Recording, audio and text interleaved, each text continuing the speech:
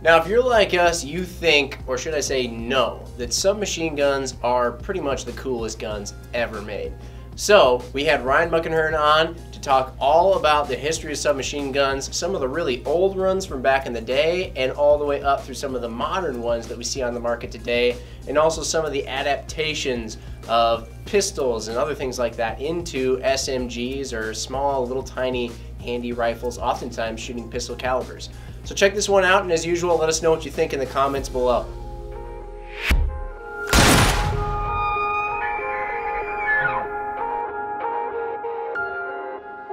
All right, I almost can't contain my excitement here. If you've clicked on this episode already, you know what we're going to discuss because it's in the title somewhere. Submachine guns, SMGs.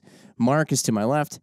The not notorious, not infamous. What's the honorable, the nice version of notorious and infamous? Ryan Muckenhirn across the table. All of us still here and whatnot. This has been the trio as of late. The ones that are here, the ones that are able to record episodes. The Trinity.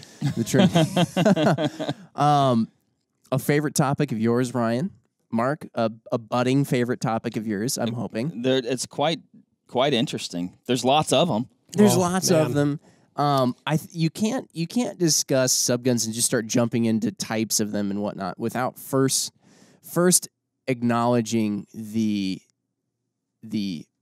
purpose for their existence. Because the reason subguns are a thing is just cool in and of itself, right? I mean, Ryan, you can explain it better than I, but we went from a time, I mean, subguns started becoming a thing in really kind of like the World War I era, maybe even sooner, but we came from a time where people were using big old gigantic muskets, Grandes, bolt guns, and stuff like that. And now wars were being fought in trenches, or they're being fought in, especially World War II, you started having wars fought in cities and towns and things like that. Even I was reading some stuff on the Winter War between Finland and the Soviet Union. Oh, yes. And that wasn't even necessarily that they were doing super close quarter stuff, even though they were actually just trying to pump guns out to outfit their citizens and military at as fast a rate as they possibly could. And these subguns were really easy, relatively, to manufacture. Super wild stuff. So going to that, you know guns, Ryan, incredibly well. So what's your first subguns coming on scene? Who was doing it? Why were they doing it? The Finns, the Germans, those would I mean in the Nordic nations, if you will, in Europe, that's where a lot of these started coming out. Pistol calibers, more than rifle calibers, and then adaptations of rifles to pistol calibers. Right. And one thing, we here at Vortex, we have a hunter sight-in every fall. We have folks come from around the area, and they come get their rifles up and running. And one of the neat pieces of history that we've seen here is I had a gentleman come in with a 1903 Springfield that had been cut very specifically for an adaptation for trench warfare in the Springfield called the Peterson device, or Pedersen device, I guess, semantics, maybe Peterson. Adapted the 1903 Springfield, which is a bolt rifle, to fire a pistol caliber semi-auto. What? Yeah, very clever device. How did the receiver stay? Did the barrel stay? So everything's the same. What? I can't even picture it. So you pull the bolt out of the 1903. And it's originally shooting 30-06? Yep, correct. Okay.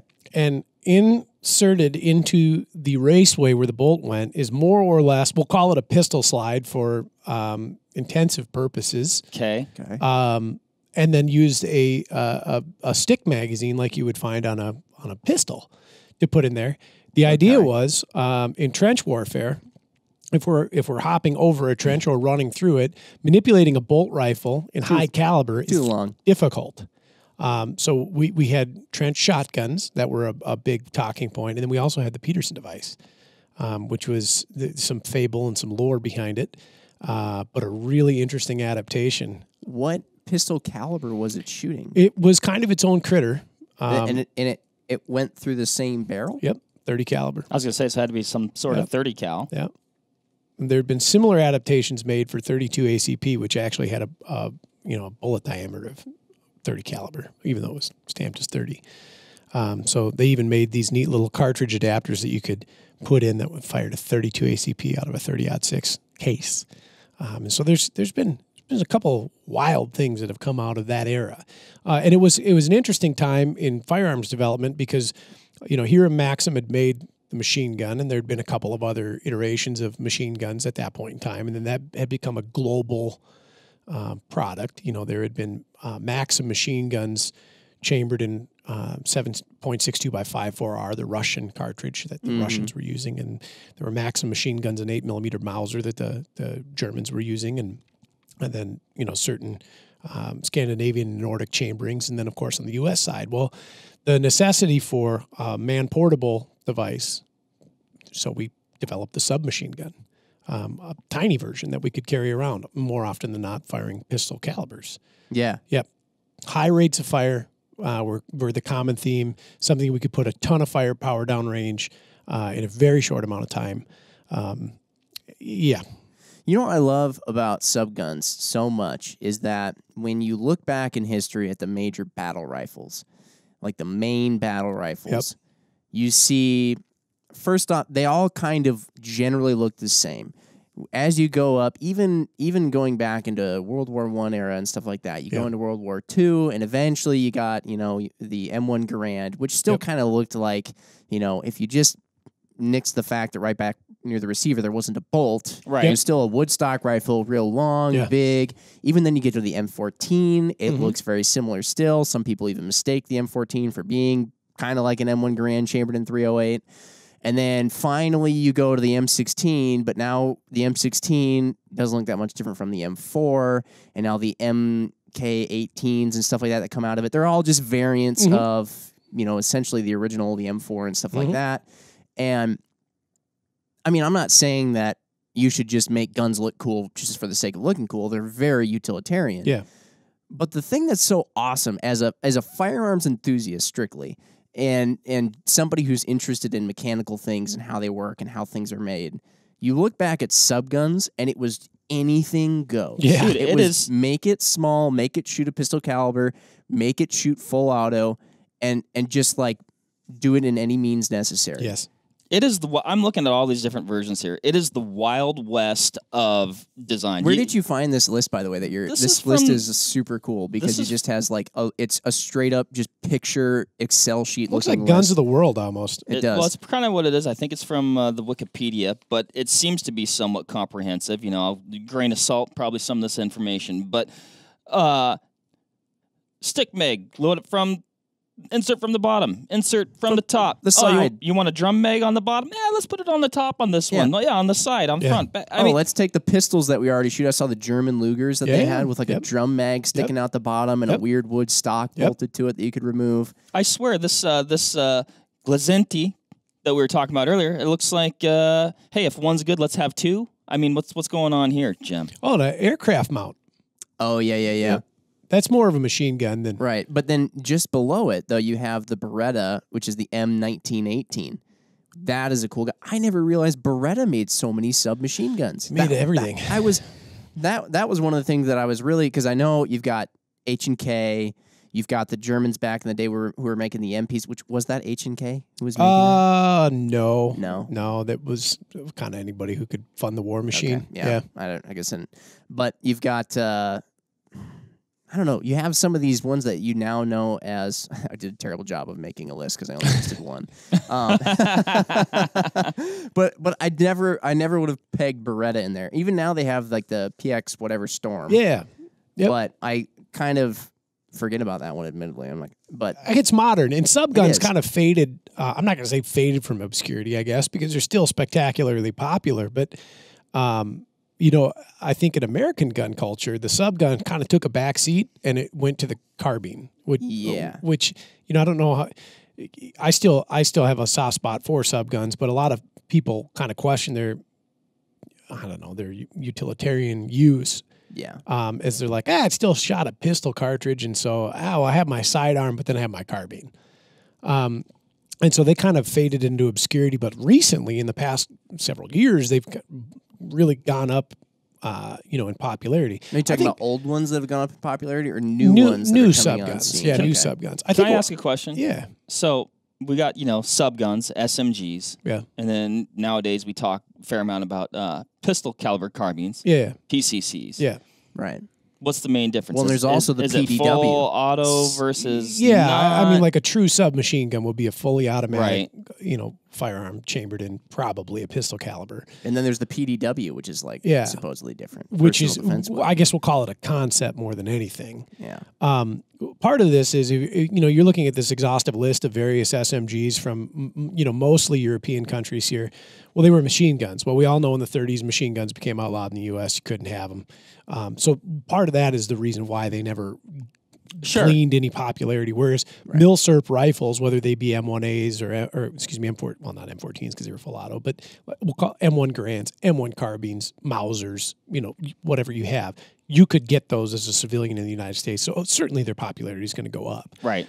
There were not a lot of, semi-automatic versions of the Swami submachine gun that were brought, to light. So they kind of faded away. But it isn't without, or it shouldn't be without noting them, because they were extremely important in the winning of war, I guess.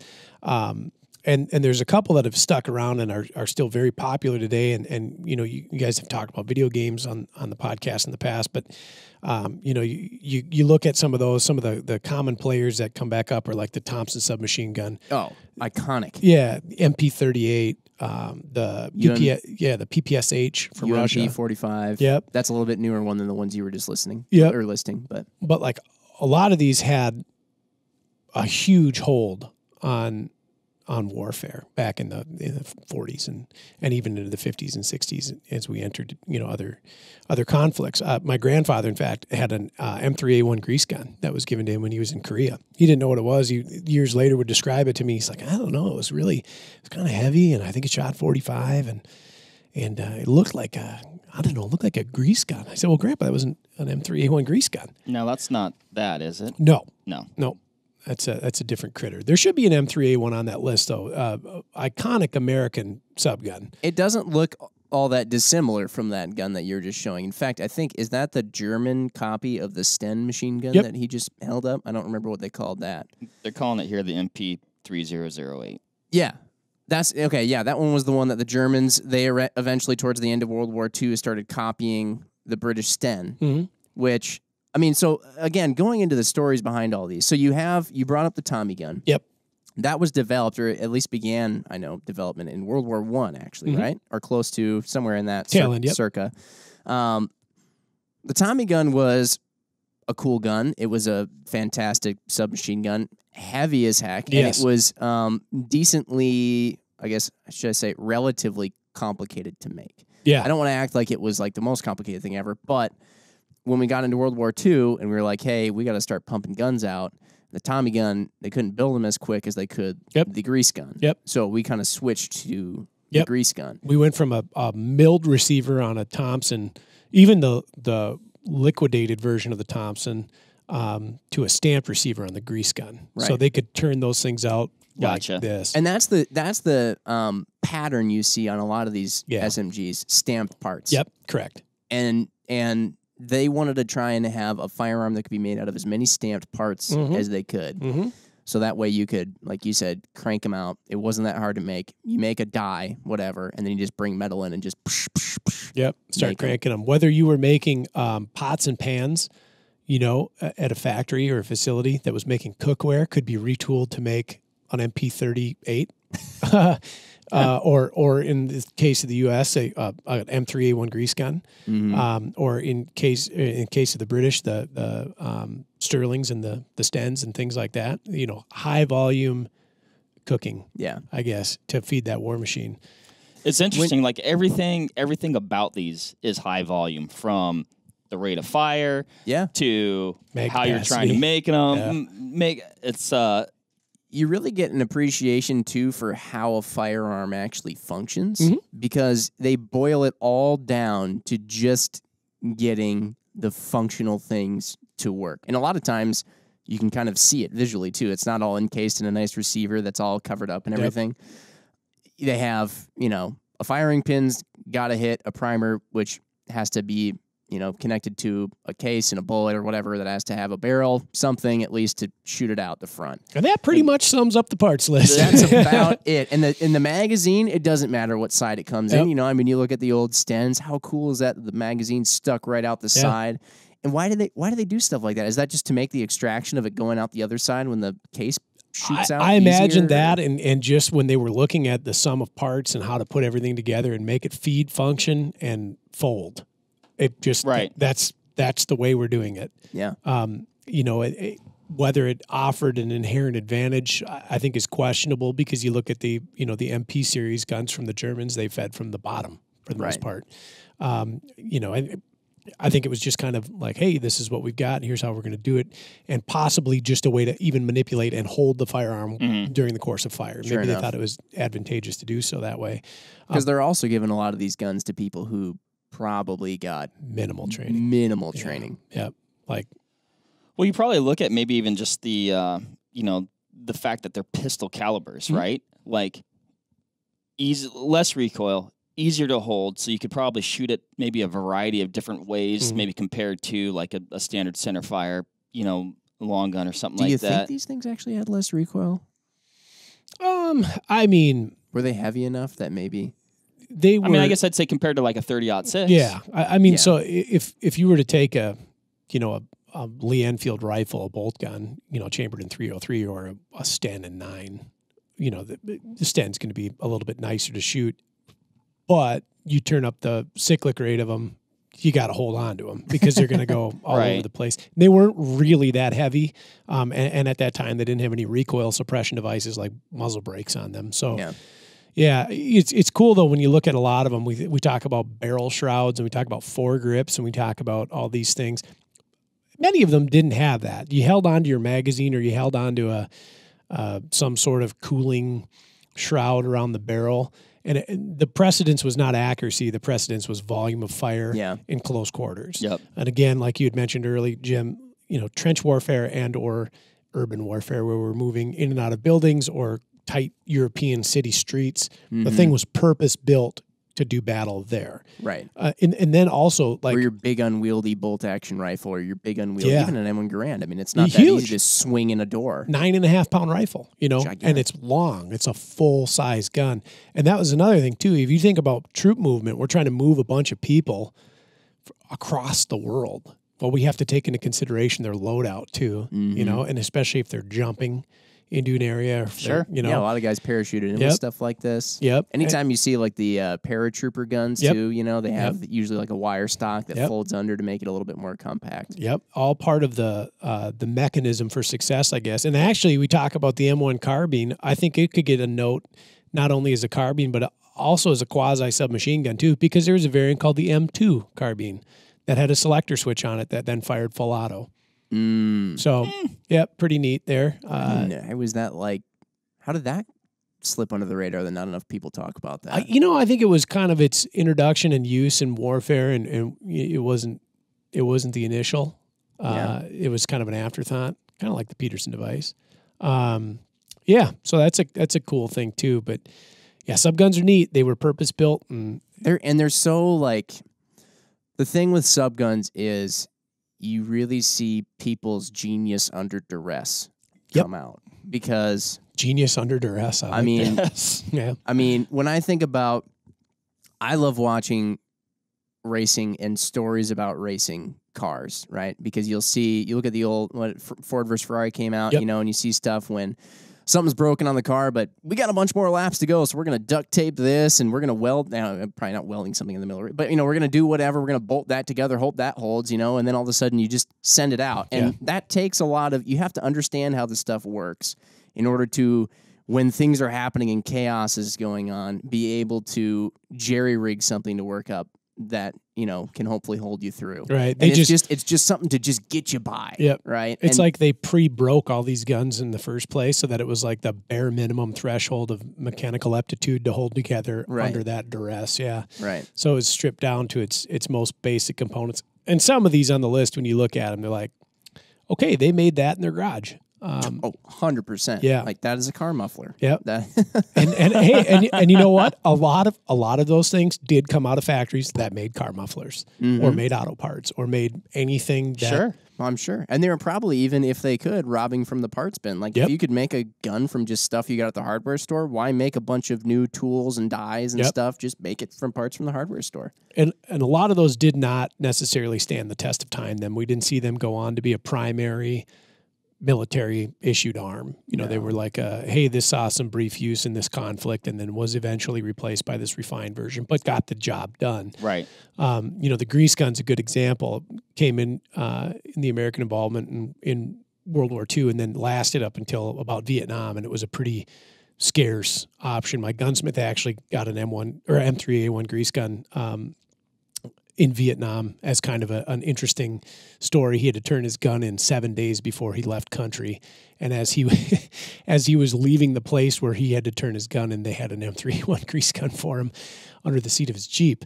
So they were still rolling around out there. But I think after that, they kind of faded into obscurity. And then we did have subguns that took the place. And at that point in time, the MP5 had come onto the scene and became kind of an issued arm. But I think all subgun adventures in modern day are, to quote Adam Maxwell, for more clandestine use. And we see them in the hands of some very interesting men and women that operate on various continents for various reasons. Right. None of them, unfortunately, are like these cool things. Maybe I know they're also, each one of these has its own unique character. The one thing I will say is, Mark, I know we mentioned it briefly once in a previous 10-minute talk. I know you and I suffer from some hand issues where our hands frequently crack open and bleed randomly, and it's not just dry skin, as many people like to point out. But knowing how much pain it is to have your hands constantly cut open, and then when I look at old guns like this, and I think to myself, every edge on those things is sharp. Yep. Everything, I'm sure, just like sticking the mag in, whatever, wherever you put your hand, you know, whether it's on a cooling device, which probably doesn't stay cool for long, or whether your hand is on a magazine, as it's probably, you know, jiggling around in the mag. Well, I'm sure these guys just must have had bloody hands. Yes. I mean, stamped. There is nothing, no polymer furniture. Everything is stamped sharp metal. Yep. Not a lot of refinement here. Like we talked about. I mean, this is the old the parameters. Make you go bang lots. Yeah. Make you small. Yeah. The one story that I was reading that I thought was super neat was in that winter war I was talking about, Finland versus Soviet Union. There are stories of Finnish ski troops using the Suomi, I can't remember the letter and number designation. They're using the Suomi submachine gun, and they would ski up on a column of Russian troops and just lay waste via their fully automatic Suomi submachine guns to this giant column, and then just ski off back into the forest on the other side of the road. Yep. And they were just, you know, doing that kind of thing. And they had to, because they're far outnumbered, this relatively smaller country in comparison. Well, then, of course, Russia, it's funny, you know, then they go and they make their PPSH or something like that. Which is one of the coolest subguns ever produced. Super cool. And then they just outfit their like entire army with it. Yeah. I mean, they were saying that there were even portions, or maybe even large portions, if not the whole thing, where they were just giving those out. Yeah. Like that was all you got. Yeah. You just got a submachine gun. Yep. And those were shooting the Tokarev? Yep. 7.62 by 25. At an astounding rate of fire. Is that what makes those things mostly cool? It's just how fast they shoot. Yeah. And they were a pretty ferocious gun too. Yeah. It's a really neat cartridge, very high velocity, anti characteristic of a pistol caliber when you really look at it. They do zip, and they had pistols chambered in that. They had submachine guns chambered in that, and that was a very, very clever piece of war machinery, the PPSH. And when you do light one up, they just sing. They fly through. They had big drum mags or stick mags, and they just zip through rounds like crazy. This guy, Ryan? Yep, PPSH 41 right there. That thing is so cool. Again, what do you hold on to? The drum. Okay. Probably or ahead the of shroud. Yeah, or the shroud. So this is a cooling shroud around a very thin barrel. That's got to get hot. Oh, still, yeah, right? undoubtedly. Especially when you're zipping through that many rounds. Correct. Yeah, the drum goes pretty quick at that point in time. But, it's interesting you mentioned the Winter War. So the famous sniper, the Winter War, Seymour Hayek, we talk about his prowess with a rifle. He actually used a submachine gun as much, if not more, some accounts say, than he did a sniper rifle. Interesting. At the time, to make phenomenal shots on everything from people to aircraft during that time. So wild, yeah, pretty crazy stuff. I enjoyed what you were saying too, because you look around the world, and back in that time, pretty much every country had its own submachine gun, which is yet another neat thing, because now you got NATO and we've done 10-minute talks on those cartridges. If they haven't come out yet, that's just stay tuned at the time of this release. But anyways, a lot of stuff starts looking the same, and it starts being able to it takes AR buttstocks and stuff like that, and next thing you know, they all kind of look the same. But every country had its own unique looking SMG. And the Australian one, the Owen gun, which was your comment of, it looks like if you told a bunch of people who had never seen a gun before to make a machine gun.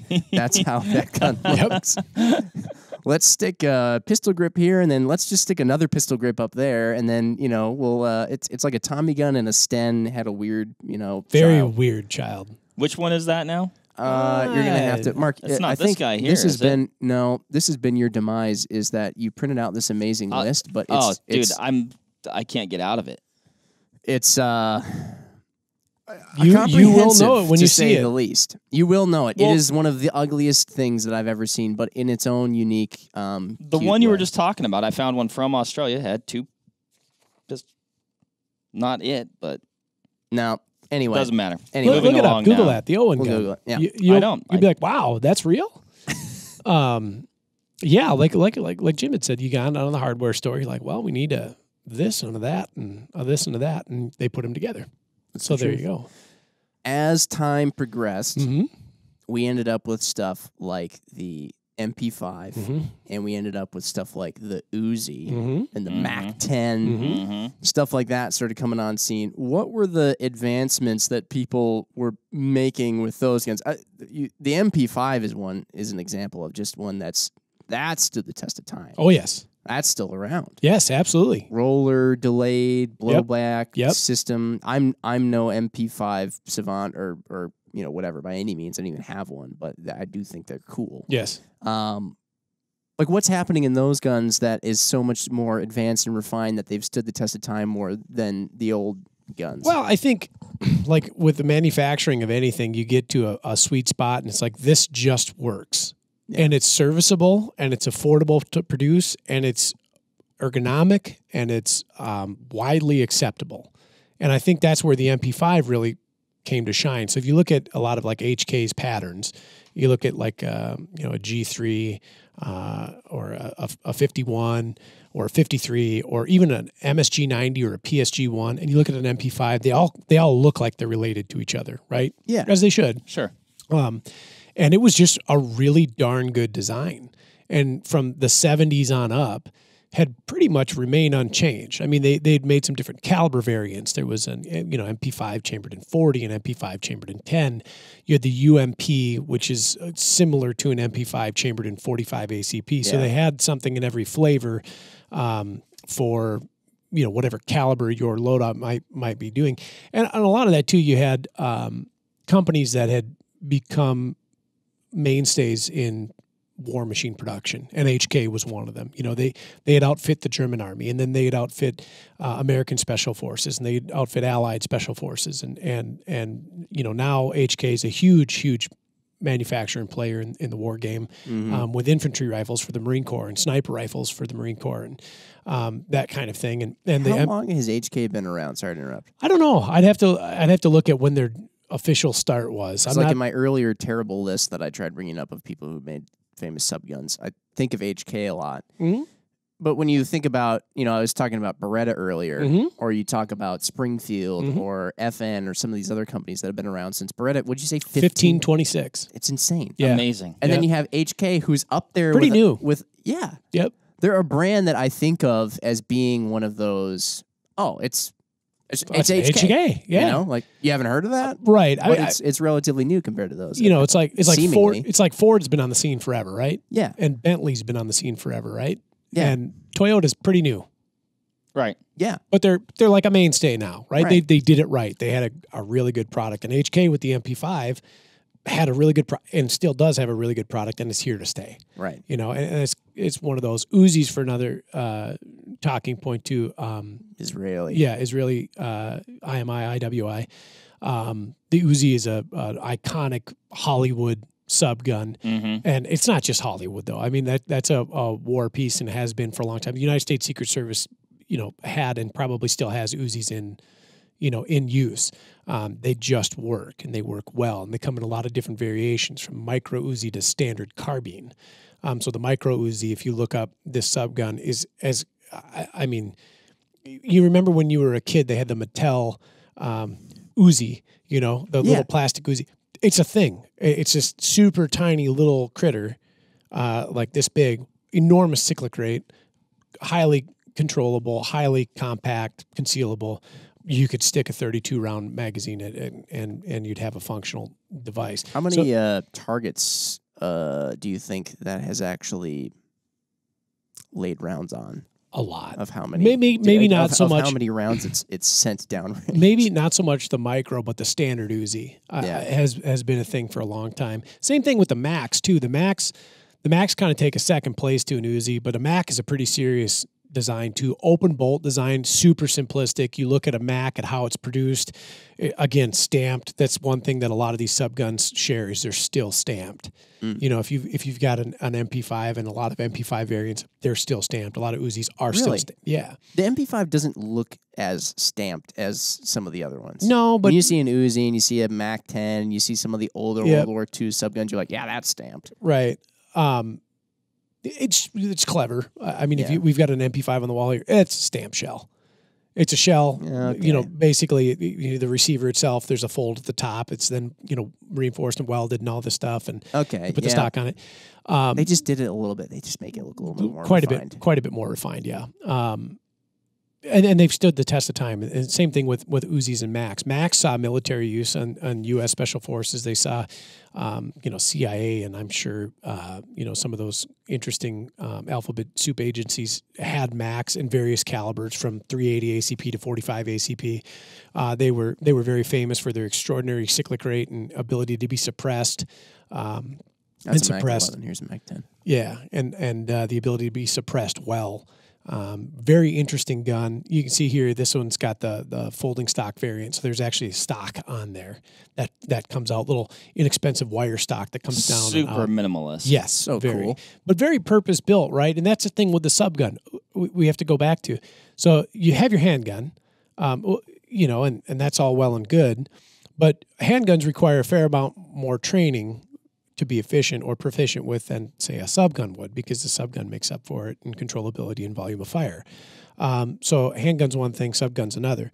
We thought, okay, it has the nice parts about a handgun. It's controllable. It can be suppressed. And then when we put a full auto switch on it, it has an extraordinarily high cyclic rate, and that controllability is still there. But it requires potentially less training to become proficient with. Here's an interesting variant here. This is a Beretta. Looks a lot like a Beretta M9, right? Oh, yeah. Yeah, it's actually a machine pistol, which is a little bit different than...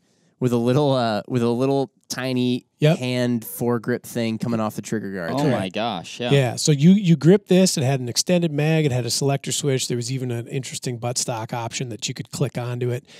Super high cyclic rate. Pretty uncommon, but pretty specialized thing. So that we should make a distinction between a machine pistol and a submachine gun. Sure. Because they could be considered different, right? Well, and even some of the original, I guess if you say original subguns, you look back at some of the pictures of what the Germans were doing with the Luger, and it literally was taking the Luger, making it full auto, and bolting a stock on it. Yeah, same thing with the C96 Mauser, which is a really interesting gun too. Could considered one of the front runners in subgun production was the C96 with the buttstock option. And in fact, they had a clever thing in which the holster was the stock, which you could put the gun in, draw from the holster. If you needed to, gain a little more accuracy, you could take your holster off and clip it on to the back end of your C96 broom handle Mauser. And here you had this 30 Luger chambered submachine gun / machine pistol / carbine that had a pretty decent degree of accuracy and a pretty formidable round, the 30 Luger, that eventually became the 9mm, that we know and love today.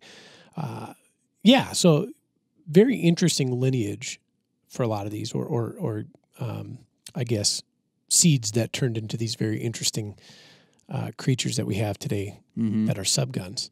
The one I got a little bit overzealous about and brought up earlier when we were talking about the more World War II era ones, but that was the UMP-45 because I'm thinking when you brought up video games, and I'm thinking of sort of my generation's the guns you idolized. UMP-45, certainly one of them. The number of different battle rifles, the Vector, which we have one in the safe. We do have we have a couple. We have a pistol version and the rifle 16-inch barrel version, and the P90, which that's that PDW thing where that was, like you said, more of an experiment to see if they could replace the 9mm and put it in this high rate of fire or whatever, and then the MP7. Which again was that PDW thing. But those are some of the more modern ones, and that's where you get into more polymers, and you're talking about really unique, modernized designs. The UMP-45 has got to be one of the slowest cyclic rates of any SMG, right? You can, if you had a very fast trigger finger, you might be able to pace an ump. They're not super fast. They're pretty snappy when you shoot them, and maybe that's part of the reason they weren't super popular. They're also pretty expensive to produce, I think, more so than say an MP5 would be. Are they heavy? They're not terrible. I mean, MP5s are pretty heavy though too. If you pick up an MP5 SD and you put a stick mag in it, it's a lot of weight. Okay. Yeah, they're pretty chunky. But a UMP's heavier, and they do have a fair amount of snap. And actually, you'd mentioned the Chris Vector, which is a gun that I think gets a little bit more Hollywood recognition than it does anything else. The Vector was one of the first 45 sub guns to really, I don't know if I'm going to use the word improve over the UMP, but like take the characteristics of the UMP that people don't like recoil, and mitigate it and make it controllable and shootable. They're doing that in kind of a unique way, aren't they? Well, and also shoot at like a bazillion rounds per very high cyclic rate. Yeah, so we're going from, upper 500s to, edging on 1,000 and more, depending on your load. And Mark, to your point, major departure from regular, in the case of like an MP5, like a roller delayed blowback action, to the Vector operating system, which actually recoils down instead of back. And that helps mitigate that recoil. And they really are a joy to shoot. Like I said, we've got a couple of Vectors here. And you wouldn't think that you're shooting a blowback of any kind. It's almost like a reverse bullpup too. Yep. Because the trigger and the stock and everything is back near your face, and all of the action stuff is happening up underneath your support hand. Yep. Or inside the grip of your support hand. Yeah. It's very strange. Very backwards. Shooting it is...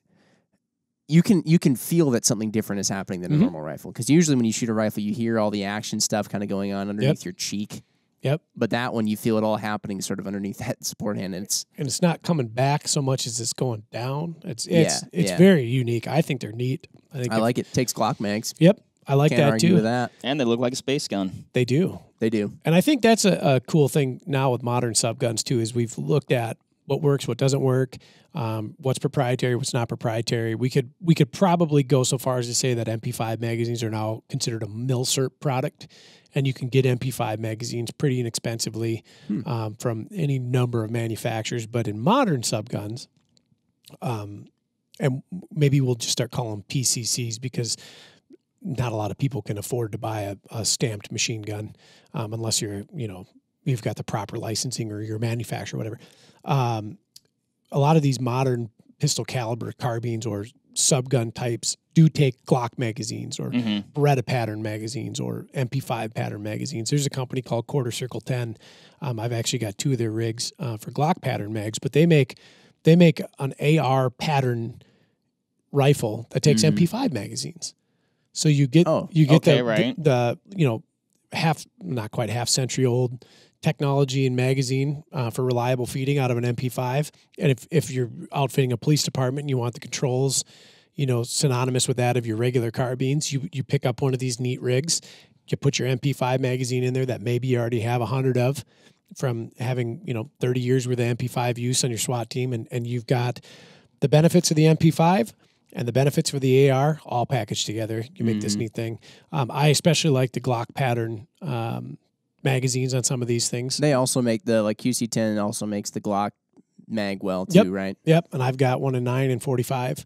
I made a 9mm AR with the Colt pattern mag because one of the forgotten SMGs, I think you could call it an SMG. It's Colt SMG. Colt 9mm SMG, which is pretty much an AR, SBR looking thing with a stick sticking out the bottom of it instead of the normal banana-ish mag that you would expect. Yep. Cool rig. It is a cool gun. I like mine. I do sometimes wish that I had one with different magazine capabilities because the Colt ones aren't as easy or cheap to find. Right. And that's a often debated topic too. It's like, oh, well, if I build one of these or if I buy one of these, which one should I get it in with what magazine pattern? And that's a tough call too. I was talking to Trent and Brenny about that the other day. Were you? Yep, because he's on the fence. Trent. Hey, do you get a CZ? Do you get one of these cool AR type things that takes a... Oh, gosh, that's right, because CZ has the Scorpion. Yeah. Yep. How did I not even mention that? Yeah. That's another one that's iconic. And we should really back up. Here. We should really back up somewhere in to there, the Mark. original Scorpion. Oh, that little thing The is VZ Scorpion. Now, is that the little one that... well, hold on. No, I'm going to screw this up if you explain what's VZ Scorpion. VZ Scorpion. Machine pistol, folding stock, pistol caliber again, fired, a small cartridge, not 9mm. Right. And it was 32 ACP is what it was. Really neat machine pistol built out of necessity. Think special forces, think, highly portable, high cyclic rate, Eastern Bloc is what you would expect. Pretty neat gun. Those did also kind of look like car mufflers too, right? With a little stick mag coming out of it. Remember on 007 the Klob? Yes. That's what it was. Got it. Okay, now I'm following. So Thank you. The old VZ51. Pretty neat critter. Old Scorpion versus new Scorpion. The new CZ Scorpion's a little bit different. Yes. But modern subgun by design standards. You'll notice it's on the last page of Mark's stuff here. Right. I think it goes oldest to newest on his... with all the cool stuff. What's that other one there? Hold on. Wait. I guess that's the last page. Hold on. Yeah, you printed out a bunch of... What's that one there? The Magpul? Oh, the Magpul The FMG. thing that never was? That is really cool. That is a Glock pistol grip with a P90 up top and a FAMAS in there somewhere. Yeah, here's the best part. It folds up and it looks like a flashlight when it's in its folded state. Oh, now I remember this I think thing. I do remember seeing that. Was a SHOT Show. If anybody at Magpul Industries is listening, we'd love to see that gun come You through. would absolutely love Just saying. Try that out. Yeah, it folded up. It looked like an interesting flashlight. I remember that thing now. Yeah, and then it deployed very rapidly, and you put a 33 Gosh, round that was Glock cool. mag. Yeah, 2008 is the date listed on there. Now, and speaking of having a Glock pistol grip kind of sticking out of it, or what looks like one, now you're seeing a lot of people doing the conversion kits. I guess if you can call it a conversion kit, or it's like an add-on kit where you'll make your Glock into a... Now, I know a lot of people are getting the ones with the pistol braces, so technically it's still a pistol with this interesting contraption around it and a pistol brace. But you can also make it an SBR. So, and people have done it. So I think I'm safe in saying that people are making these into SBRs. So Absolutely. Your Glock into an SBR. Absolutely. And they're clamping, it's like a clamshell thing almost around the pistol. Yep. And then using the serrations usually of the slide and the Glock, you'll add like a charging handle to it and whatnot. And then you can have your same sidearm turn into something with the stability and bracing against your shoulder and everything. And ability to have a support hand come up and hold it, shoot in the same caliber, use the same magazines as your sidearm. How fast does that transition take Seconds. place? Yeah, So I if don't you think, I don't think it's long. I don't think you'd want to do it when there's a bad guy right in front of you. But the device Jim's talking about is called a Roni. Yes. And there's a whole, I think they're on their 4th gen now for the Ronis. But as he described, like imagine like an AR-15 upper receiver almost. Sans lower, but with stock and like forend. You take your Glock, you open up this clever little hatch, like full Glock, like out of the holster, set it in. You close the little hatch. The charging handle will index off of like the back end of the slide, and then at that point, your Glock grip becomes your grip. Your Glock magazine, of course, feeds your Glock upper, which is housed inside of this device. But then you gain the advantage of that support hand. Yeah, nifty little pick rail on top, put optics on it. My goodness. Turns your regular Glock, which you'd have a hard time hitting an IPSC target at 100 yards, into potentially a 200-yard carbine. Pretty neat. That sounds handy. They are handy. I've always just thought I've drilled over those for a long time. Yeah. I wanted to do one. But there is this, and you got other manufacturers out there nowadays. You got the MPX, you got some other stuff like that that's coming out. People haven't stopped wanting to make a convenient, easy, small,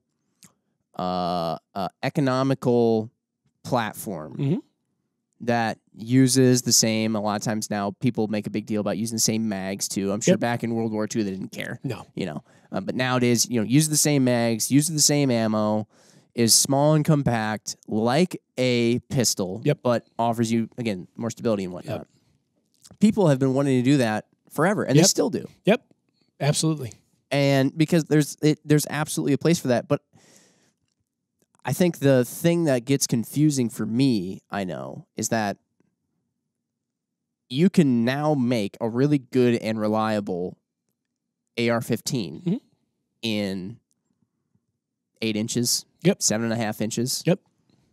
And then it's really small. And it's using the same ammo as your carbine. Yeah. So this middle ground is muddied somewhat by the fact that I can have all those characteristics with the same mag and cartridge as my carbine or the same mag and cartridge as my handgun. And you have to choose which is best.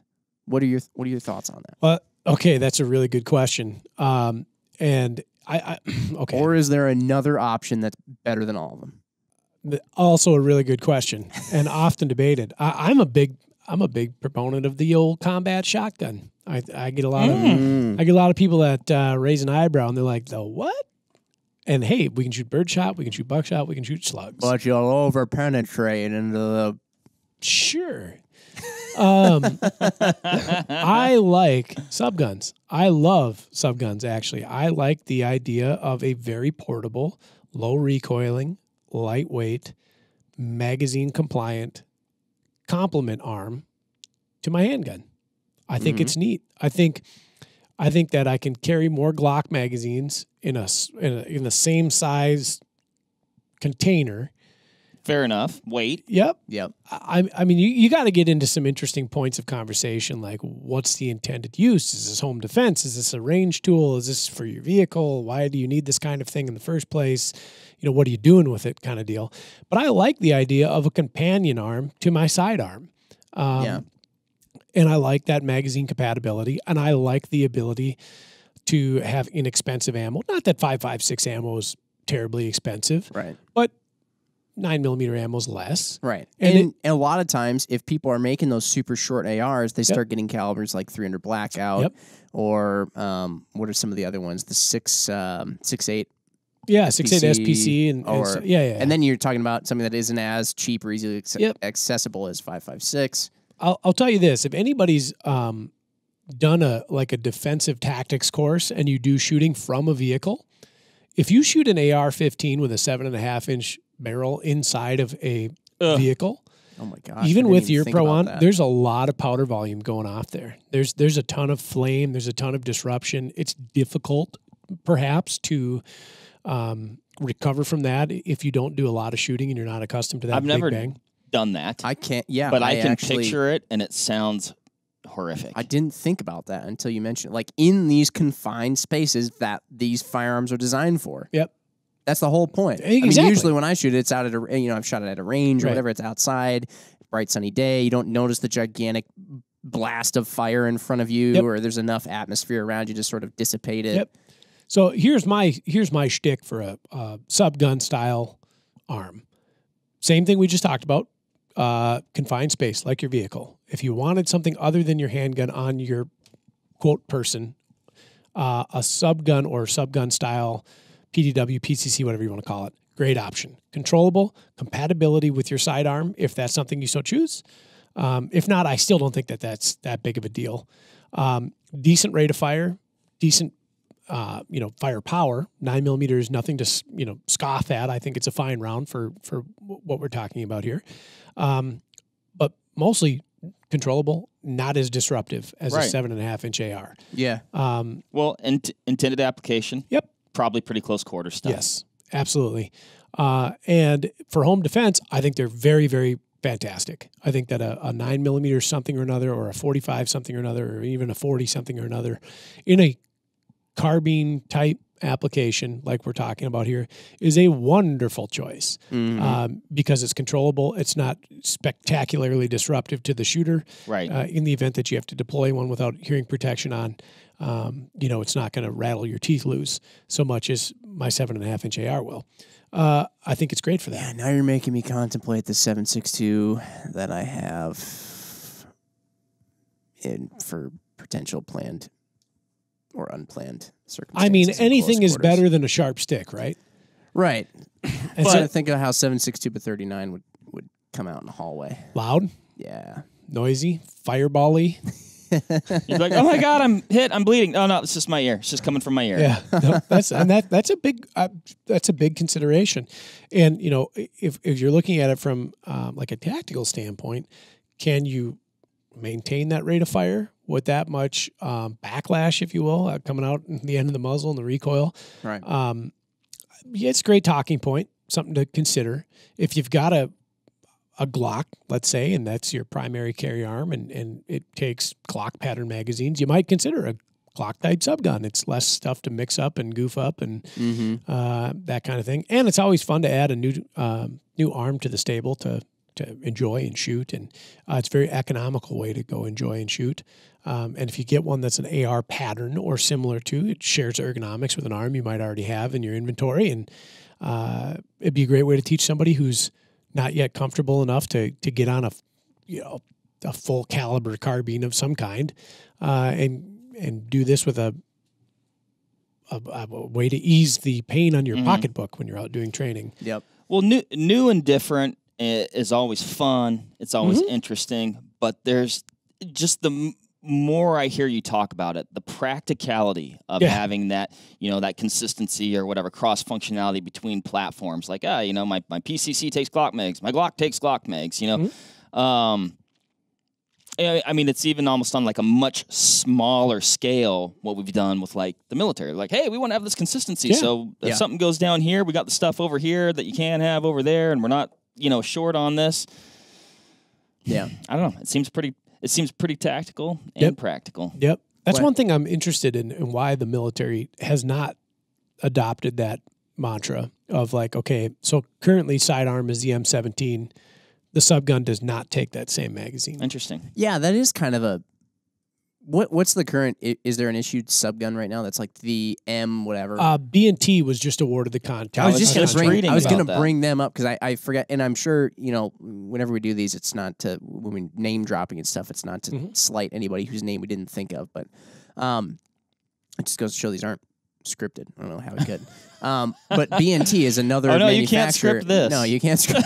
B&T is another manufacturer who is now... taking over the world. When I look at their lineup, it's cool. Yeah. It is it's the middle schooler playing Call of Duty Modern Warfare in me is very joyous when I see their lineup. Yeah. They even have a modern well rod. Yeah. Veterinarian's pistol. I first became aware of B&T with a pistol, carbine subgun, machine pistol kind of sort of thing. We'll call it a modernized Uzi type rig called the TP9, which was a amazing departure from conventional firearms technology. Rotating barrel, which is something you didn't find in a lot of guns. Beretta had a gun called the Cougar that had a rotating barrel. It was very novel. They put it in a machine pistol.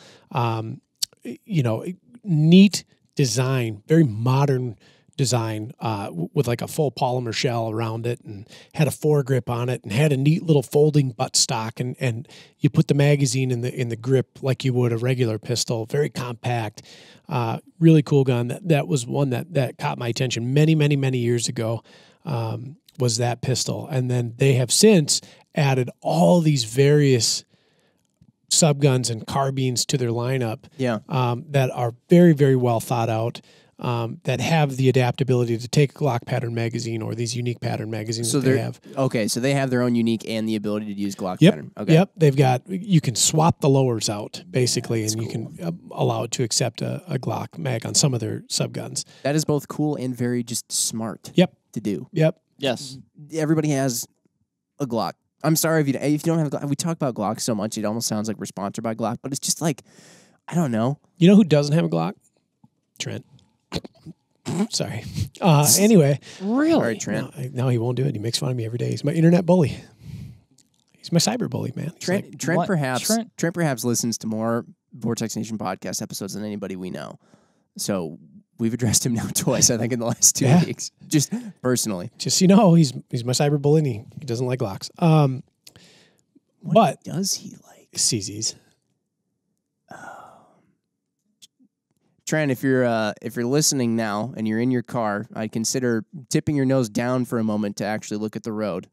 No, I'm just kidding. I think CZs are cool too. They do make fine guns. They do. They're very fine. And they make a Scorpion, which is really cool. Great subgun. It is cool. We have one of those in the safe here, A lot of different iterations and variations now. They've got the little K model, which is as compact as you can get. They make it with a pistol brace version. You can SBR it if you want to do the paperwork and wait for it.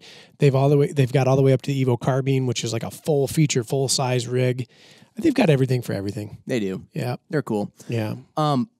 Here's a question for you. Wait, were we talking about? Did I interrupt something about Glocks? No, we were just talking about neat features. Oh yeah. Yeah. Here's a question for you. At one point in history, they tried to replace the 9mm. Couple times, at least. So, okay, I knew at least once, but a couple times. Mm-hmm. The PDW thing came around. Yep. We discussed it. You've got the P90 from FN. You've got the awesome MP7, which I still want a civilian variant of. HK, if you're listening. I know a lot of people have requested that, but maybe there's been one more. Maybe this will be the tipping point. Maybe this will be the tipping point. Maybe just one more. But they've tried to replace the 9mm, and they built firearms around it. Firearms that are still in use. Yeah. And the MP7 is so cool. I'm sorry, but it's like a pistol. People wear it on their side. Like badass dudes going scary places wear it on their side, and they can pull it out and just send a lot of rounds down at one point in time. I had it here somewhere. I doubt it'll be on here because I think I think MP7. Wikipedia was like very adamant that it's First of all, you need to look at the right here, the PP2000 from our friends over in Russia. Oh, yeah, the PP2000. That's another super. There's so many cool subguns. Here's an MP7. There it is. There. Okay, yeah. So my question for you, Ryan, Yeah. will they ever do it? Will they ever replace come 9? up with something better than the 9 that actually gets adopted and actually gets put into more stuff than just one cool one-off thing that everybody wants? I don't know. I don't think so. Let's look at it this way. The Colt Pattern 1911, one of the John Moses Browning's finest creations. 1911. And actually before that, like 1908 is when that really met its point of refinement and adoption in 1911. 45 ACP, uniquely American cartridge, very fantastic firearm and design. Will you ever replace the 1911? I don't think so. But haven't they? Not really. Who's 2011? Not many people. 2011. Not many people are carrying a 1911 in combat. They're anymore. not, but there's I don't think you'll ever see it leave the landscape. I have a 1911. I was gifted a 1911 for my graduation from college because that was like it was the coolest thing ever. It was like the most sweet gift that I could have gotten as like this accomplishment, right? Yeah. And I cherish that 1911. I love the 1911. So I don't want anybody to mistake me in thinking that, oh, who is this guy? Boot him out of the country. It's not like that. But would I carry a 1911? Probably not. Do you have a good reason to not? Yeah, it's big and it doesn't hold as many rounds as a Glock does that I can conceal more easily with. True. Would it still work though? Yes. Okay. If I had to, if my Glock was somehow rendered, whatever, unusable, I'm not going to be like, the 1911. I'm going to be like, okay, on to the 1911. I think the same kind of path of argument or discussion could be applied to the 9mm though. Could you make a more effective round? Yeah, possibly. I mean, I'm sure they already have. I mean, this debate is ongoing with gun writers since it's military adoption and police adoption. Well, the 9mm versus the 45. Well, what about the 40? Well, what about the 10? What about the 357 Magnum? What about the 357 SIG? But so many people are at the point in history where they say 9mm ammo is so good now. There's no reason to need the 45. It's bigger, it's heavier, it recoils more. You can get a 9mm, hold more, all this stuff. Yes. So so in some ways, I almost look at it as though the 45, does it still exist? Yes. Our 1911's awesome. I don't know why you're trying to peg me as though I think the 1911 isn't awesome. I like it. Yes, but has it kind of almost quasi been not replaced? Upstaged? I mean, are you just trying to kick the hornet's nest here, Jim, by saying that you hate the 1911? Like, I mean, are you like let just being intentionally... Let the stenographer show that Jim said, I hate... Listen. No, but I think what Jim's trying to say. I think the 9mm will exist forever, in perpetuity. I think 9mm will be in the year 3020, and there will be people on their jet ships going back and forth between Earth and Mars to live on their other civilization, and they'll be concealed carrying a... I don't know where I'm going with this. Anyway... Doesn't matter. It's here. The 9mm is here to stay. Yeah. But will there be something eventually where people are doing the same argument they're doing between the 9 and the 45, and everybody's saying, well, it's the year 3020. Sure, the 9mm is bigger and whatever, but the modern ammunition of this new 7.5, I don't know what it's going to be, is so good it upstages the 9mm and you can hold more rounds. I mean, I think you faster. have to look at intended use and application. I thought the 5.7x28 was an exceptional option, very controllable, excellent terminal ballistics. For those listening that compare it to a 22 Winchester Magnum, that's just not the case. We've got another more than 10-minute talk. You can go back and listen about the FN57. Right. I thought that was a great option. I thought FN hit it out of the park with their pistol because it did have a higher capacity offered in the same size package. Yeah. With a higher degree of shootability and controllability and potential accuracy there. Great companion cartridge, their P90. Did it replace it? I don't think it even came close. Is it just because the 9 is just so entrenched? It's just there. Like you can't, it's like almost like this immovable mass at this point. Yeah, I agree. Could it be done? Sure. I mean, with modern propellant. Talking about doing it with the 5.56, 6.5 Creedmoor, man. Yeah, but even then. You don't think it's going to catch? Replace the 5.56 with the 6.5 Creed. I mean, these are things I've heard. It's not going to happen. So, I mean, let's go back to HK. Okay, so they've got the MP7. Very 4.6. Yep. Very interesting little case. Extraordinarily hard to find. Does it exist? Doesn't it exist? Who knows? They also had a gun called the G11. You should look. You should look that up. We got to do a 10-minute talk just on that thing alone. It basically shot bullets out of C4. Yeah, exactly. They tried. It didn't make it. I want to shoot underwater. I don't know what the. I don't know what the real. I don't know what the real necessity is to replace a 9mm. I don't know where its shortcomings are. Well, it doesn't defeat armor. Okay, we've got other things to do that. If we're fighting armor, there's a different way to do it. Okay.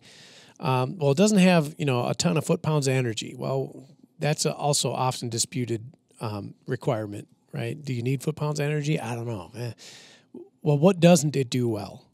If you can answer that question, then maybe you can start looking at replacing it. Is there a way to just like supercharge the 9mm and you can just be like, oh, it's just more 9mm. Yeah, everything is better. It's called 9mm major. What? So the competitive shooters in USPSA and mostly just USPSA have figured out how to load the 9mm, regular 9x19 to pressures far exceeding what you would buy in the store. And so for people listening to this, don't load your Glock up with 9mm major. It's not a great idea. But it duplicates like 38 super comp velocities. So we're pushing a 115 grain bullet at 1,500 feet per second as opposed to 1,200 feet per second. And it's made to accomplish what's called a power factor in USPSA. It's turning your 9mm into a 357 Magnum, more or less. And it's doing it in the same platform, same size. But then we're upping recoil and we're upping the potential for reliability issues. And we're at that point in time, let's switch to a regular rifle caliber. So I get what you're saying. You're saying the 9mm is perfect as it is. Yeah, but for what its intended use is, you bet. It's like, hey, 22 doesn't offer you much, so they made a 22 mag. Well, how come we're not running around with 22 mags? Everybody's got a regular question. Yeah. And then with 22 mag, well, then came 22 Hornet, and then came 223. But we do use a lot of 223. We do. I feel like the 9 and 223, 5.56. There are these nice gap fillers. We created all these things around them, and that's where we settled. Mm-hmm. Like it's kind of like the best of both worlds, or not both worlds, but like. I mean, a while all back, the compromises came together, and that's where you're at. A while back, we said 308 was dad. 5.56 is like mom. Maybe. I don't know. But then the like superstar football player kid is like the 9mm. Maybe something to look is at. That wrong? Like look at all. Felt wrong look as I was at saying, so we've like got an exhaustive list of subguns here in front of us. Completely out of order at this point. Absolutely, it's a mess. Looking at the 9mm options, 9mm, 9mm, 9mm, more 9mm. toner in the printer after this had to print color. Had to print color. The vast majority of these are 9mm. Yes. And for in fact, that's one of the nice things about this track. 9mm, 9x19, 9x19, 9x19, not that one. 9x19, 9x19, yeah, everything. Because it works. It feels it's the right thing to do for that application. I believe you. I don't want to argue with you because you're smarter than I am when it comes to this stuff. But I also like. Remember when we were talking in the 6.5 revolution? Does the pendulum swing because people just get bored? They do. Yes, and they do get bored. Yep. And I just this is the part of me that comes out that's just the gun enthusiast, right? So somebody might be like, God, shut up. Like the 9mm fine. The gun enthusiast in me is just like, I just like seeing new calibers come out. I like seeing new guns come out. I like seeing this new stuff that's like fun, creative, whatever, innovative. They did get bored because I can remember the novelty. This isn't that long ago, back when I shot competitively, the novelty of a rifle chambered in something other than 223. There was no competitive body that was talking about it. There was no competitive body that was allowing it to compete in, like on a we'll call it a national level. Yeah. And then the folks at the USPSA organization realized that there's a whole subset of shooters that would jump into the sport and start playing the game with a 9mm. We now have the Ruger 9mm PC. PC9, Yeah. So, which is funny because 20 years ago, and longer than that, they had a rifle chambered in pistol caliber. There was a lead balloon in a lot of people's eyes. Nobody wanted it. It was mostly the same thing, and it died because nobody cared about it. What was the Marlin? What was the Marlin Camp Carbine? Yeah, Camp 9 was the Marlin. Okay. Yeah. And that one also kind of fell into obscurity. And now it's a collector's item. And it's too late for them, unfortunately. They can't just come back out. Well, I mean, maybe it could, sure. But the pendulum did swing. People were like, no, we don't want a 9mm carbine. For God's sakes, it's a 9mm. And now everybody wants a 9mm Now everybody carbine. wants a 9mm carbine. What's going to be, okay, so what's going to be next after that? This is I don't know. So Just have fun doing as this pendulum has swung, here's what I've seen in my 15 years in the industry. People saying 9 wasn't enough. You had to have a 40. Guys who had 45s were like, nah, you got to have a 45. So all of a sudden 40 became the black sheep. Right. Nobody wants a 40. Totally. I mean, it was the butt of every joke. Yep. Which is interesting because it's actually a good cartridge. Right. It's a little bit snappier, but it fills its purpose, right? So that pendulum has swung from 9mm being the bastard child, Yes. and probably more so 380 ACP being the bastard's bastard child, Right. to now look at all these neat little compact guns that are out there, to 9mm coming into favor in defensive handguns. Now, most defensive handguns are 9mm. Yes. Do you think 380 is next on the list to have an uprising? No, because it kind of did have an uprising. It had an uprising with some pistols like the Ruger LCP and a very brief flash in the pan with like Smith & Wesson's M&P 380 and Yep. and The Bodyguard. yep and Glock's 42. What? It's a good movie. It was a good movie actually. He had a katana in that movie. It was great. Anyway. So, like, it had its kind of brief moment of fame. We've come back to 9mm. And again, with respect to rifles, like, I remember when 6.8 SPC came on the scene. Everybody was like, the new thing. Oh, yeah. Oh, my that didn't gosh. last. Remington chambered the 700 in 6.8 SPC. It died. It made it like 2 years. Poof, gone. Yeah, but now it's like kind of weirdly coming back. at Sort times. of. Yeah, I mean, yeah. All right. Maybe we'll see carbureted engines come back onto the scene. Okay. All right. Right. So I think the pendulum swung back to 9mm carbines. I don't know that you're going to come up with a ready way to change it for a number of different reasons. There's been a couple of neat attempts. Think about 22 TCM. Do you remember that cartridge? No. It was chambered in a pistol. Rock Island Armory did it. 2011 style pistol. They made a little bolt gun in it, 22 TCM, kind of a 9mm, kind of neck down to 22, right? Think along the same lines as the FN 57x28. Okay. We'll call it an intermediate cartridge. High velocity, same-ish case size, neck down.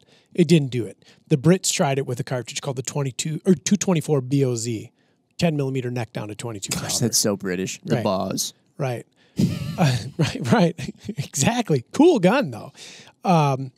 Knights Armament kind of did it with a carbine, a PDW / sub gun chambered in 6x35 TSGW. Yes. I remember that. Yeah. It looked cool. Yep. Super cool. Didn't make it. But why not? Like, there's no good reason for it. Ballistically, it offered an advantage over the 9mm, and portability offered an advantage over the 223. It was smaller, more controllable, lighter recoiling, less disruptive to the shooter to shoot, but it didn't do it, right? So there's literal dump truck loads of 9mm out on. But aren't a lot of the ones that you brought up really expensive guns? Well, yeah, but couldn't they have been retrofitted? Maybe. Couldn't they have been redone? I mean, look at some of these items on this list here. We're going to look at an HK. HK re-released the MP5 for civilian use, Yes, right? thank God. Which a lot of people had some things to say about the cost. Well, that's really expensive, but everybody's okay with it because it's a 9mm and it's from HK, so that's cool. The SIG MPX, pretty expensive little critter. The Chris Vector, pretty expensive little critter. But chambered in 9mm. I don't know that anything necessarily at this point in time fits the bill better. You win. Fine. I'm not saying I No, win. you win. I don't You know win. what to do. No, you're right. You're right. No, you're it's right. cool. You're Fine. right. I get You're it. right. It's fine. You know We'll what just I argue really, until you know you're what I right. really think is going to happen? 10 What? millimeter. 10 millimeter is going to make a huge comeback. I'd be down. We're seeing 10 millimeter like Except I got these tiny hands. That's my only problem. no. You don't got to worry about that. Everybody's carrying 10s for bear protection. That's the these days. thing. 10 millimeter all of a sudden became If like you can dodge a bear, you can dodge a pick. No, you an can't dodge a assaulter. 10mm. so actually. 10 millimeters now like the backcountry bear protection choice. It is. Whether or not it offers anything better than anything else in a pistol is so debated. I mean, I don't even know where to begin with this. So you shoot a 44 mag wheel gun, you might get 2 shots off. You shoot a 10 millimeter auto pistol, you might get a magazine off. Is it ballistically better or equivalent to anything? It's some good questions. Is 10 millimeter better than 40 Smith & Wesson? Depends on whose older personal ballistics laboratory you're running the pressure and velocity tests on. But I think you'll see 10 millimeter come in subguns, and people will be like, "That's the answer." I'll get one just to piss you off. I have the ability to make it. I've got a quarter circle 10, All quarter right, circle Ryan, 10 cut. large frame. Ryan, cut. Okay, let's do as we near. I could make us all one right now. As we near the end of talking about submachine guns and also the future of 9mm and what submachine guns will be chambered in, I think we should all pick our favorite one. Oh God, I did And that give earlier. a brief reason why. Are we going machine pistols or submachine guns? Anything on these lists here that Mark so kindly printed out. Oh my gosh. And you could pick any single one. Oh, look at this one, a 9x23 millimeter Steyr. Ooh, 1915. Cool cartridge. That is cool. That's the answer. Everything's chambered in 9x23 Steyr. You want to go down that road? There's 9x21, 9x23, 9x25. Just keep going up by 2. All right. Your choice, Ryan. For a subgun. If I was going to pick one subgun. I know mine. It's the Kalashnikov 9mm. Great option. And what the heck? This is Kalashnikov concerned, but it's who's making it? Well, Kalashnikov USA has their own. Yes. Century Arms has one. Yes. Palmetto has one. They do. Yes. What was the original one that everybody was like? It was before any of those guys came out with one, and somebody over in Russia had one, and everybody was like, "We need to import it somehow." It was I'm blanking on the name, and I feel like an idiot because of it. Malat? Maybe it was. I don't know. Somebody comment. 9x9. I would take a 9mm AK though, for sure, Can you give me a brief reason as to why that? because it's an AK. Okay. I love AK. Anything remotely related. I love my VZ 2008, even though I wish it was, the real one, but whatever. VZ 2008. I love my Vepr, and I would love me a 9mm AK to go along with those. Marco. I don't know. There's too many. Why'd you ask me that? Like it wasn't a good choice. I just wanted to know if it's no, a it's fantastic. not. What's I wrong think it's with a great that choice. Look at it. It's awesome. I want one. I want to order one of the AK9s. I really do. They're so cool. Yes. All right, what's yours, Mr. Fancy Pants? If I was going to have a subgun, Yes. and I'll tell you, ladies listening, Okay. for a Valentine's Day present, consider For you or for for your significant other, or guys that have gals that are big time shooters. Best Valentine's Day present on the planet? 1927 A1 Thompson. Why? Made famous on the St. Valentine's Day Massacre. Okay, that's a little bit of gangster history. Isn't that like a little bit weird to give somebody that for Valentine's I mean, Day? I think it's the best Valentine's Day present I could personally get. Okay. So if I was going to pick a subgun, it would be either Tell you what, nothing's more romantic than a massacre, Jim. Not in my book. if I was going to pick a subgun, I would pick probably an M1A Thompson. All right. Is that just because of... It's, Oh, Mr. 9mm here picking the 45. no, that's not it. When I think of iconic American firearms, and I think of like the Thompson was a revered and feared weapon on the battlefield of World War II. And at the home front. Right, correct. And, yeah. And because it worked and it did so very well. And Churchill was gifted a Thompson submachine gun. That's cool. And he thought it was to America as the bald eagle was the Thompson. All right. And I think of Saving Private Ryan, and Tom Hanks's character carried a Thompson, and that was a big thing. That was a big deal. I just remember seeing that as a kid and thinking like, that is the gun. I've also fired a number of legit Thompson submachine guns, and they are a masterpiece. They are a singer sewing machine. The sound they make Yes. is unmistakable. As unmistakable as hearing an M1 Garand finish out its clip. M block comes flying up. I think for me, I'd pick either a 27 or an M1A Thompson. Yeah. Did I say that right? Is it a clip then? It's an M block. An M. I guess it could be a clip. No, don't. No, I probably screwed it up. We'll call it an M block. All right. When the N block comes out. Yep. The sound a Thompson makes is, as I think, iconic as that. I think so I was nearly and still might go with the Thompson. And one thing I was trying to think of, because most of these options that we're looking at here, they look very unique. They have a unique they're all cosmetic unique. to them. They're all unique. But it's like walking through an old neighborhood in an old city, and you're like, every house looks unique. And then you walk through like a brand new neighborhood, and you're like, every house looks the same. Right. That's a good analogy, Jim. So I was trying to think like chicken or the egg with the Thompson, right? It's unique look that plays into kind of like people's maybe infatuation with it, or the nostalgia, or just its iconic nature, or was it just that's how it looked and where and how it was used during some certain periods of time, and then now we associate those two things together? Is any of that making sense? Oh yeah, I'm following you. I'm tracking. Yeah. So I was gonna go with that, but then also, and I can't even put my finger on why. I think it's lightweight, it's compact, and goes bang real fast, and you can put it in your suit jacket, the Uzi. Nice. I don't wear suits a lot, though. I'm really glad to hear you picked something that didn't have a wood stock. Not because I'm against anything with a wood stock, but coming from you, it to me, that's a sign that we're headed in the right direction. 1911s and wood. Jim hates both those things. Oh my gosh. All right, never mind. No, it's never mind. So, slippery slope. Slippery, yeah. The other this one, table hates it. So the other one, honorable mention, we didn't even really talk a lot about. You can build sub guns, not machine guns, but you can build a Sten. Yes. And some of these other, grease gun looking, car muffler looking guns yourself with some kits that you can find. Yes.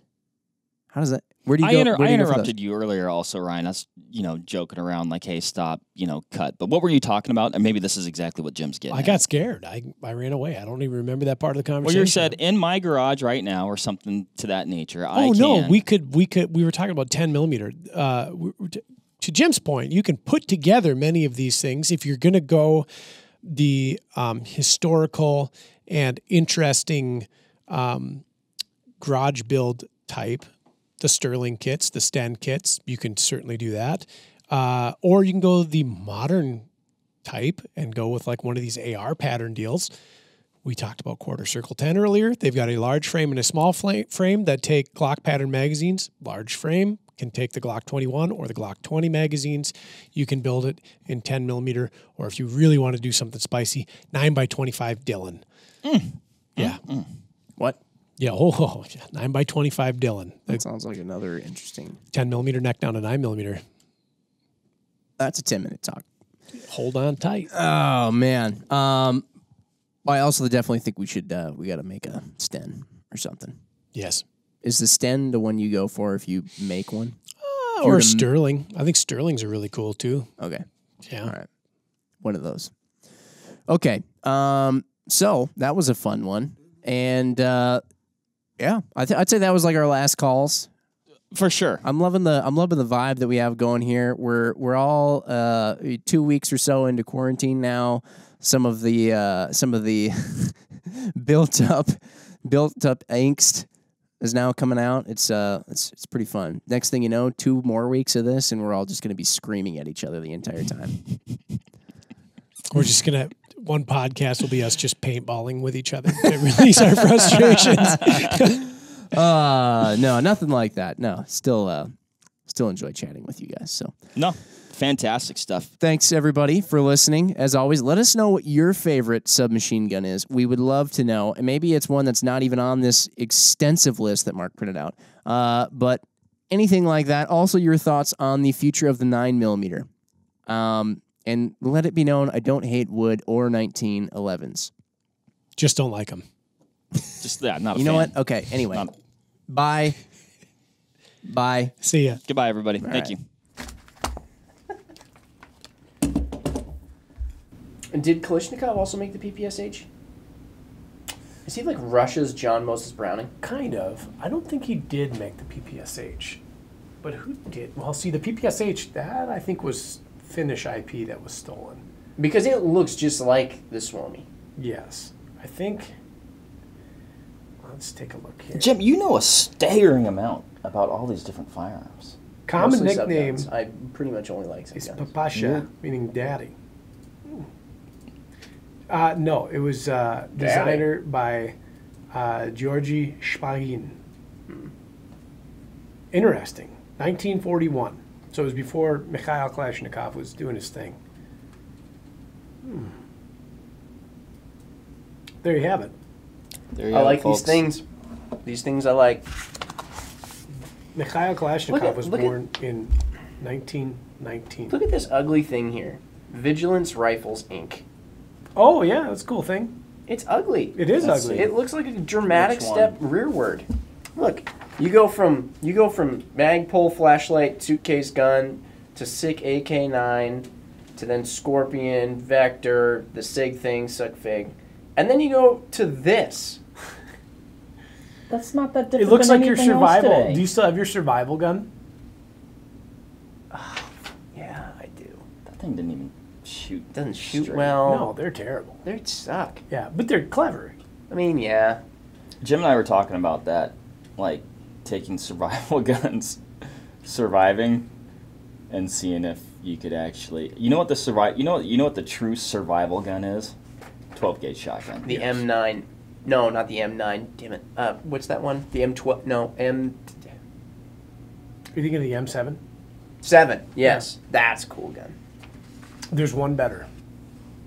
The break action survival rifle. That Isn't had that what the M7 is? It's break action, right? Over, under, 410, 22. Are you thinking put of the the rounds in Henry the stock? AR-7? No, Oh, you're talking no, about no. okay. I'm talking about the it's M7. made out of metal.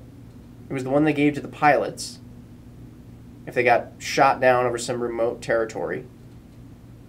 Chiappa briefly made, it maybe still makes, a replica of it, but they use foam in the stock instead of the original, which used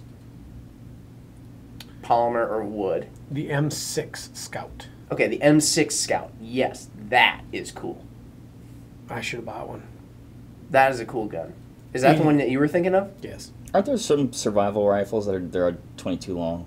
Mm-hmm. No, that, Henry's, Oh, that's what that AR-7 is? the M6 is too. It's Oh, it's a yeah. 22 over 410, I think. Yeah. Oh, 22 interesting. Hornet over 410. Oh, You know, interestingly enough, you do talk about. I guess we're talking about, like, you know, maybe the 9 versus like a 5.56 or something like that, and like, you know, carrying mags and ammo. You can get a lot done with the 410, and it is quite slender. You can fit a lot in your pocket. You really want to do it upright, you buy Wild West Guns Co-Pilot, which is chambered in 457 Alaskan, which you can also chamber 4570, which you can also chamber 4510 or 410 in. Springfield made an M6 Scout for a little bit. Let's see if we could buy an M6 Scout these days. What one would go for? Ho! A lot of money. $1,000. 22 long rifle over 410 gauge from Springfield. The modern edition. $1,000 in the box. It was a $300 Oh my gun. goodness! Finally. What? Well, I've had this, and I haven't been able to see it. Sliver? Well, yeah, it's a Thorn from Jim and my's January trip. And it's just been bugging the heck out of me, and I think I'm finally going to be able to pull it out. I haven't seen it. I haven't seen the Thorn itself until today. I've got 2 in my fingertips from yesterday. I'm also reminiscing about a scar I have on the tip of my finger when I was hurriedly loading in my college dorm room 30-06 ammunition to go on a mule deer hunt. I put my finger on the case mouth and I ran it up into the die and I doink. Oh man. I pulled it out and I went, and I had to discard the case because there was blood in the case and contaminated my powder. Like And- super. Oh, well, and if you watch Jarhead, you know that'll jam your gun.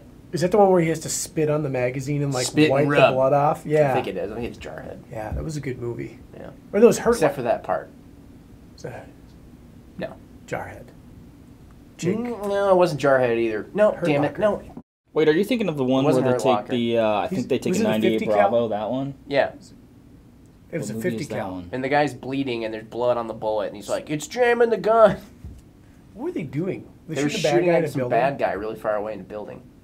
I don't remember what movie it was. And they can see the glint off his scope. That'll kill you every time. That's why you got to get them flash. Flash Honeycombs. Yes, sir. All right. That was a good one. Oh, that's all. I enjoyed that one, personally. I was- Probably 'cause I you really guys enjoy were sub just. guns. I was a innocent bystander. I was surprised to hear you say Uzi. I'm glad you said it too. Why? I'm glad you said that. There's something about it. It's awesome. Uzi is awesome. Uzis are neat. I mean, like the Mac, like a Mac 10 versus Who an made the- Uzi. What country is the Mac 10 out of? America. Something Oh, okay. American. America. Something. The A is for America. All right. All right, that'll wrap it up for this episode of the Vortex Nation podcast. Thanks, everybody, for listening. Hit that subscribe button so you can always stay up to date on the latest happenings over here at the Vortex Nation podcast. You can also follow us on Instagram at Vortex Nation Podcast. Again, everybody, thanks, and happy hunting and shooting. We appreciate it. Have a good one.